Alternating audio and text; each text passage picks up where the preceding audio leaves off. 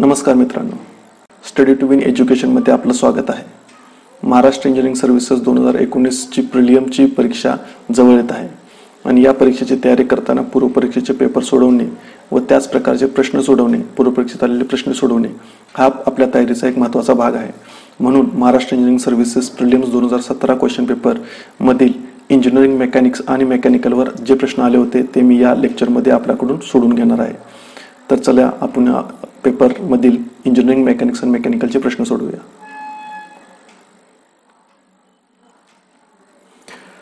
तर हा आहे आपला महाराष्ट्र इंजिनिअरिंग सर्व्हिसेस 2017 पूर्वपरीक्षेचा पेपर. हा तुम्ही MPSCच्या वेबसाईटवरून डाउनलोड करून घेऊ शकता.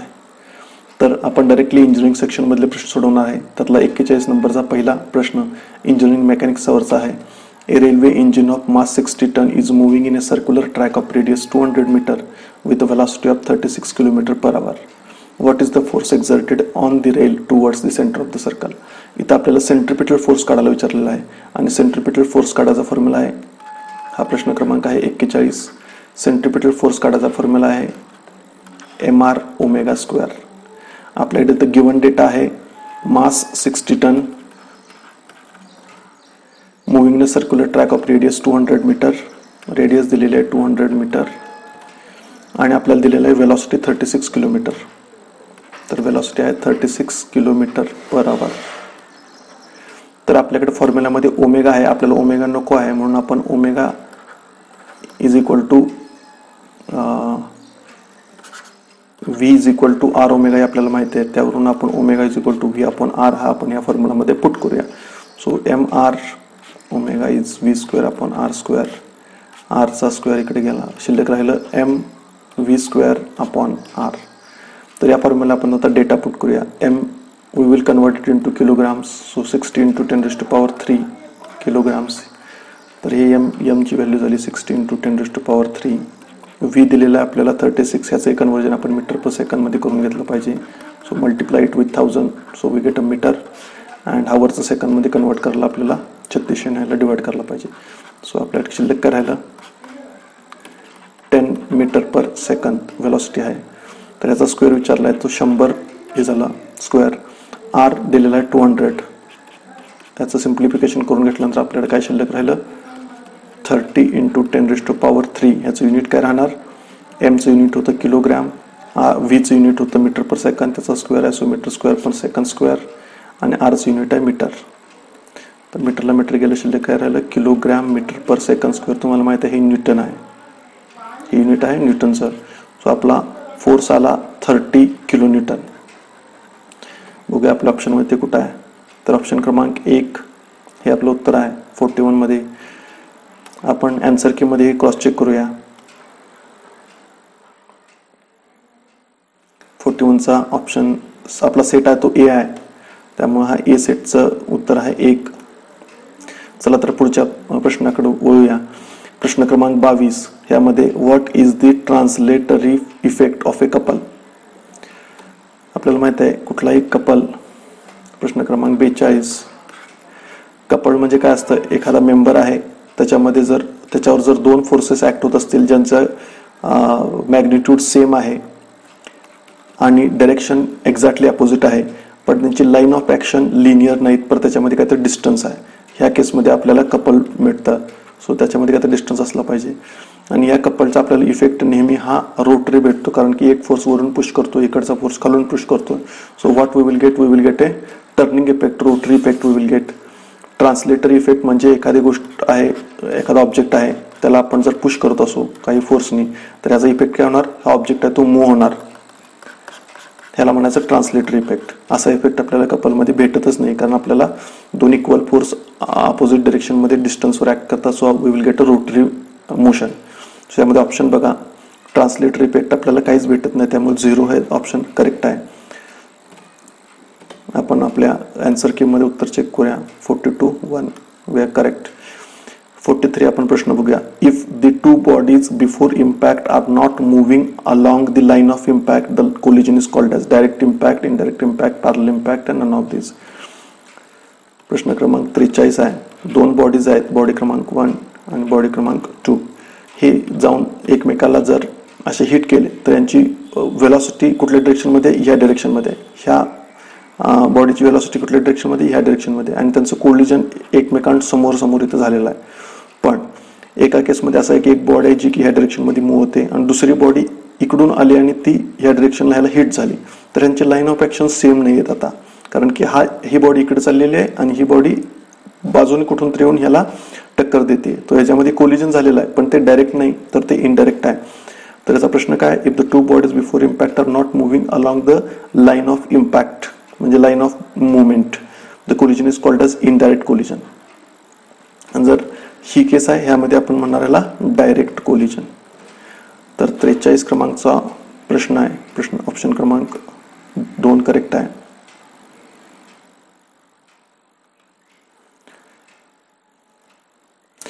प्रश्न क्रमांक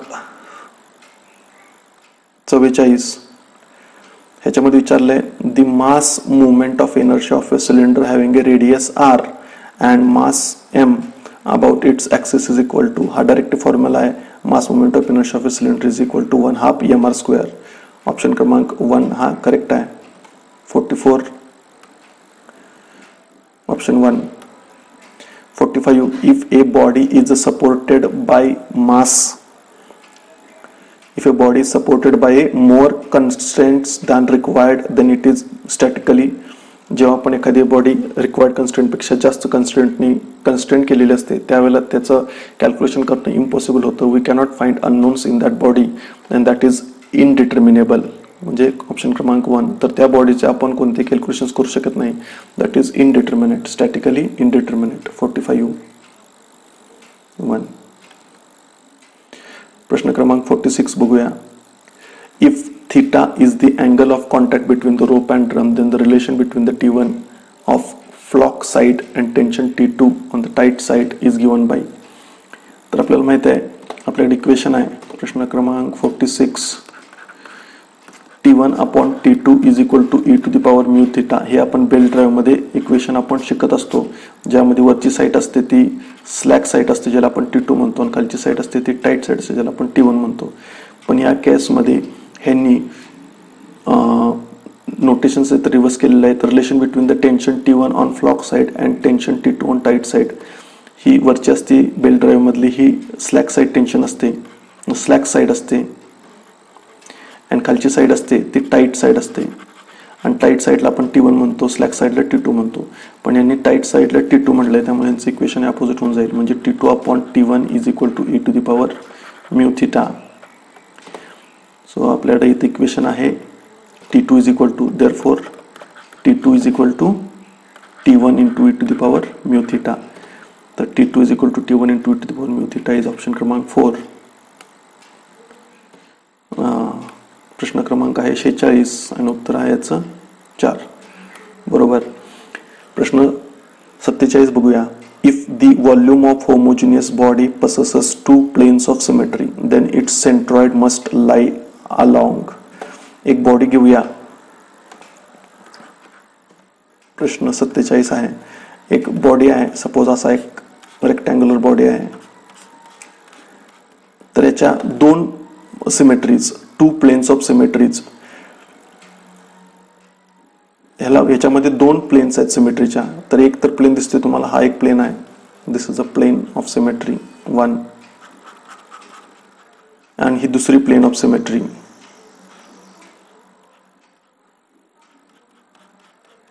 अशा दोन प्लेन ऑफ सिमेट्री आहेत. तर यांचं जे इंटरसेक्शन आहे, दिस इज इंटरसेक्शन. आता याच्यामध्ये काय विचारलंय, if the volume of A homogeneous body possesses two planes of symmetry, then its centroid must lie on any plane, both the planes line of intersection of the plane anywhere in the space. तर आपल्याला माहित आहे ह्याचं जे centroid आहे ते ह्या दोन प्लेनच्या इंटरसेक्शनच्या लाईनवरच असणार आहे कुठेतरी, कारण की हाच याचा सेंट्रॉइड आहे. इनफॅक्ट ते त्या लाईनच्या सेंटरला असणार आहे. तर ऑप्शन क्रमांक 3 हे करेक्ट उत्तर आहे. 47 line of intersection of the two planes. 47(3). Next प्रश्न बघूया आपण. 48. A small ball is shot vertically upward from the top of a building of 25 meter above the ground with the initial velocity of 9.81 meter per second. Determine the maximum height of the ball will reach. हे आपले velocity equations जे आहेत, motions equations जे आहेत त्याच्यावर आधारित आहे. हे प्रोजेक्टाइल्स इक्वेशन्सवर आधारित प्रश्न आहे. तर आपण प्रोजेक्टाइल्स इक्वेशन्स पहिले सगळे लिहून घेऊया जेणेकरून तुम्हाला प्रिपरेशनसाठी फायदा होईल. हे इक्वेशन्स सगळेचे सगळे तुम्हाला पाठ असणं अपेक्षित आहे. तर आपला पहिला आहे तर टाइम ऑफ फ्लाइट. एखादा प्रोजेक्टाइल मोशन म्हणजे काय आहे तुम्हाला माहिती आहे की एक बॉडी आहे जी आपण काहीतरी वेलोसिटी युनी काहीतरी अँगल अल्फानी थ्रो केलेले आहे. ते प्रोजेक्टाइल मोशन फॉलो करून किती दूर हिट होईल जमिनीला किंवा पडेल तिथे जाऊन ते आपण यामध्ये प्रोजेक्टाइल्स इक्वेशन्समध्ये आपण कॅल्क्युलेट करतो. तर त्याचा टाइम ऑफ फ्लाइट कॅल्क्युलेट करायसाठी आपल्याला इक्वेशन्स आहे 2u sine alpha upon g. यामध्ये g हे ग्रॅव्हिटी आहे, u हे इनिशियल वेलोसिटी आहे आणि अल्फा म्हणजे हा अँगल आहे की किती अँगलने आपण तो थ्रो करणार आहे ऑब्जेक्ट. पुढचं इक्वेशन आहे h म्हणजे किती हाईट पर्यंत ही बॉडी वर जाणार आहे. दिस इज मॅक्सिमम हाईट, किती हाईट पर्यंत ही बॉडी वर जाईल ते आपल्याला या इक्वेशन आपल्याला काढता येईल. u square is equal to sine square alpha upon 2g. हे इक्वेशन आपल्याला ते काढता येईल. तसंच रेंज म्हणजे या सुरुवातीपासून किती लांब पर्यंत तो ऑब्जेक्ट फेकला जाऊ शकतो ते आपल्याला काढायचं असेल तर आपल्याला फॉर्म्युला वापरला पाहिजे u square into sine 2 alpha upon g. तर आपल्याला विचारलं की आपल्या प्रश्नामध्ये प्रश्न क्रमांक 48 determine the maximum height of the ball will reach. आपल्याला h विचारलेला आहे आणि तिने दिलेलं आहे की shot vertically upwards from the top of the building of 25 metres above the ground. तर एक बिल्डिंग आहे ज्याची हाईट आहे 25 मीटर आणि ह्या बिल्डिंगवरून हा ऑब्जेक्ट थ्रो केलेला आहे and they have throne it vertically upward. म्हणजे आपल्याला जो अल्फा आहे तो 90 डिग्री आहे व्हर्टिकली अपवर्ड. तर आपण व्हॅल्यूज पुट करूया. u किती दिलेला आहे, initial velocity is 9.81 metre per second. So u is 9.81 चा square. Sign 90 is 0, so sin square 90 is also, sorry, sin 90 is 1, so sin square 90 is 1 square, that is 1. And 2g is, we know it is 9.81 and unit is meter per second. So what you can do is you can cancel the square. So 9.81 upon 2 is what it is, 4.9 and this is the height. एवढ्या उंचीवर आपल्याला तो ball आहे तो जाणार आहे पण आपण ऑलरेडी 25 मीटर उंच बिल्डिंगवर आहे त्यामुळे आपली टोटल हाईट त्या बॉलची किती असणार आहे तर 25 plus 4.9 that is 29.9. So option क्रमांक 1 48 प्रश्न 1 ऑप्शन 1 हा करेक्ट आहे. प्रश्न क्रमांक 49 बघूया. In a moment summation, the moment of resultant force about point O is equal to sum of all the couples moments in the system, moment of forces in the system about point O, both 1 and 2 and none of this. आपल्याला माहिती आहे आपण ज्यावेळेला movement काढतो एखाद्या फोर्सची एखाद्या सिस्टमची त्यावेळेला आपण त्या सिस्टम मधले त्या बीमवरचे आपण कपल्स विचारात घेतो आणि फोर्सेस विचारात घेतो. त्यामुळे मुवमेंट समेशन यामध्ये काय विचारले, in movement summation the movement of resultant force about O is equal to sum of तर त्याचे couples all the couples movements in the system and movement of force in the system about point O, both 1 and 2. हे option आपला correct आहे. आपण check करूया. 49 option क्रमांक 3 is right. पुढच्या प्रश्नाकडे बोलूया. प्रश्न क्रमांक 50. 2 trains A and B are moving on a parallel tracks in opposite directions. 2 train आहेत ज्या 2 पॅरलल ट्रॅकवर एका अपोजिट डायरेक्शन मध्ये मूव्ह करतायत. The velocity of A is twice the velocity of B. आपण लिहून घेऊया. हा प्रश्न क्रमांक आहे 50. प्रश्न क्रमांक 50. 2 ट्रेन्स आहेत त्यामध्ये दिलेला आहे velocity of A is twice the velocity of B. So velocity of A is equal to twice the velocity of B. Then they take 18 seconds to cross each other. What are the two velocities? What are the velocities of the train A and B? Take the length of train A is 240 and B is 300. त्यांनी दिले की 18 सेकंदामध्ये ते एकमेकाला cross करतात आणि एका ट्रेनची लांबी आहे 240 तर दुसऱ्याची 300.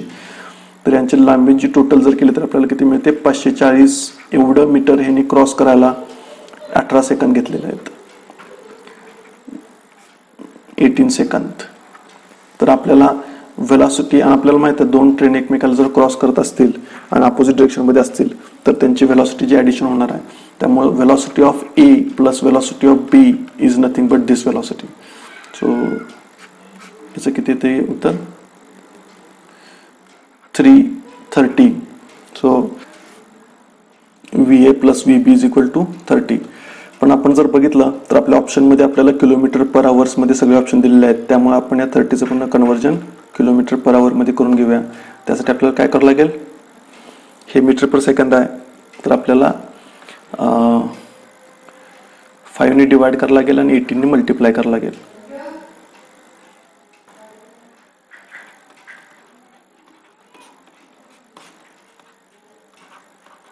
तर 108 किलोमीटर पर आवर हे आपलं VA प्लस VB इक्वेशन आहे. तर आपल्याकडे दोन इक्वेशन्स आहेत आता. VA is equal to 2VB, VA is equal to 2VB आणि VA plus VB is equal to 108. तर आपल्याकडे दोन इक्वेशन्स घेऊन आपल्याकडे ऑप्शन्स 4 दिलेले आहेत. तर ज्यादा काय विचार करण्यापेक्षा आपण क्रॉस चेक करूया. तर VA is equal to 2VB, VA 72, VB 34 हे मॅच करत आहे. दिस कॅन बी आन्सर. ही पहिली इक्वेशन फॉलो करते. आपण ऑप्शन्स क्रॉस चेक करत आहोत. 40 80 हे पण शक्य आहे, 18 36 हे पण शक्य आहे आणि 58 29 हे ऑप्शन 4 तर नसणार आहे. उरलेले ऑप्शन्स पहिले इक्वेशन्स फॉलो करतायत. दुसरे इक्वेशन्स आहे VA plus VB is equal to 108. 72 आणि 36 ची टोटल 108 होते का, तर होते. ऑप्शन क्रमांक 1 करेक्ट आहे. 80 आणि 40 म्हणजे 120 ऑप्शन क्रमांक 2 असू शकत नाही कारण इक्वेशन 2 फॉलो करत नाही. 36 आणि 38 पण 108 होऊ शकत नाही टोटलचा. ऑप्शन क्रमांक 1 करेक्ट आहे. 50चं उत्तर असू शकते 1. आपण क्रॉस चेक करूया. 50 इज 1 करेक्ट. प्रत्येक वेळेला आपण ऑप्शन्स कॅल्क्युलेशन्स केलंच पाहिजे असं काही नाही. ऑप्शन्सची मदत घेऊन आपण उत्तर लवकरात लवकर शोधू शकतो. प्रश्न क्रमांक 51. Experiments with sliding block indicate that the magnitude of the kinetic friction force is ... to the magnitude of the resultant force. Kinetic friction force is proportional to the magnitude. आपलं weight असे काम करतं W, ते normal reaction opposite काम करते W, and this is the force with which suppose I am pulling it and then friction force acts between the surfaces or surface of contacts. तर ह्याला आपण फ्रिक्शन फोर्स F म्हणूया आणि ह्याला आपण P म्हणूया. तर ही आपल्याला सिस्टम माहिती आहे फ्रिक्शन्सची. विचारले काय, experiment with a sliding block indicate that the magnitude of kinetic friction force, म्हणजे हे F is ... to the magnitude of the resultant normal force. तर आपल्याला माहिती आहे फोर्स फ्रिक्शन F आपण कसा काढतो, F is equal to mu into N, wear mu is the coefficient of friction between this to surfaces. तर friction force हा normal रिएक्शन्सच्या directly proportional असतो. Magnitude of resultant of normal force directly proportional असतो. So 51